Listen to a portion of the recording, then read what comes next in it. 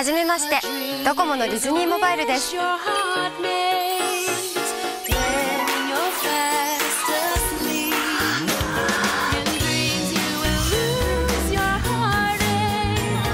しい魔法の世界へ、さあ一緒に。デ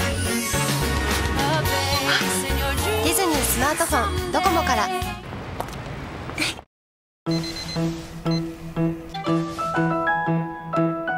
ここを1週間繰り上げてほしいって。ですよね。サボテンすか？渋谷駅近辺の駐車場。出前取ります。お寿司。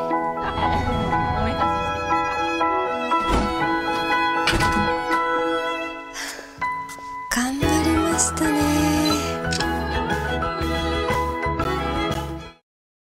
私はおしゃべりが上手じゃなくて、うまく言葉を選べなかったり、どう答えていいかわからなくて黙ってしまったり。聞こえてる？あ、うん、ごめんね、うまく言えなくて。相変わらずだな。だけど不器用でもずっと声でつながっていたいってことありませんか？会えない分だけ声が欲しいってありませんか？そんなあなたにドコモのかけ放題&パケ合える。どうしようかな。これなんかどう？なんか違うな。こっちは？無理無理。似合うと思うけどな。あれ？どうしたのその服は。さすがだね。お待たせ。お。何？いや、さすがだねって思って。ドコモから D ファッション。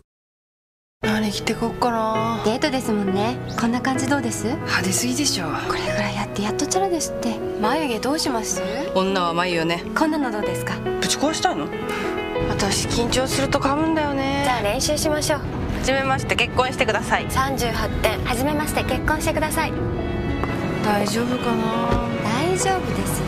あなたはあなたらしくね。そうだよね。Walk with you ドコモスマートフォン。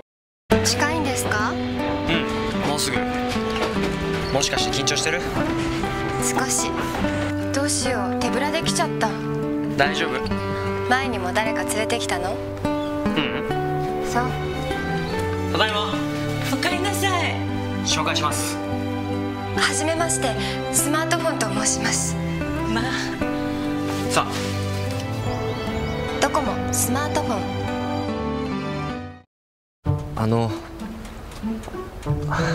いや。言いたいことあるみたい。ちゃんと言ってほしいの、あなたの言葉で。米を買いたいんです。10キロ。D ショッピングなら思いついたらすぐお買い物。支払いは通話料と一緒にどうぞ。了解。どうですか僕。通信機能も全く問題ありません。よかった。こんにちは。おう、どうも。調子は？おかげさまで大切にしてもらってます。いいなあ、うちはもうがっつり。他に何かありますか？あ、拭いてください。お客様の毎日のためドコモはあらゆる努力を続けていきます。おかげさまでお客様満足度2年連続ナンバーワン。よし、頑張りましょう。何これ。かわいい。色いいよね。はじめまして、新しいスマートフォンです。スマートフォンなの？こんなにちっちゃくて。私、片手でいいんです。本当だ。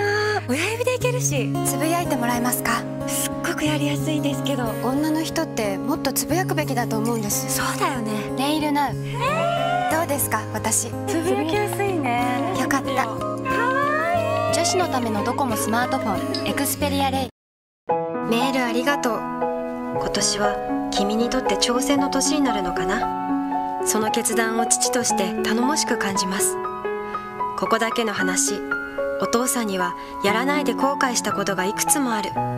だから君は思う存分チャレンジしたまえ。失敗したって大したことはない。多分いろんな報告を楽しみにしているよ。ちゃんとやってますか？去年までのこたつで寝正月のあなたしか見たことがないから、そちらのご両親に失礼なことをしていないか心配です。まあ今に始まった心配じゃないけどね。春にはこっちにも顔を出せるのかしら。待ってるよ、特にお父さんが。追伸だからお父さんにもメールしてあげなさいよ。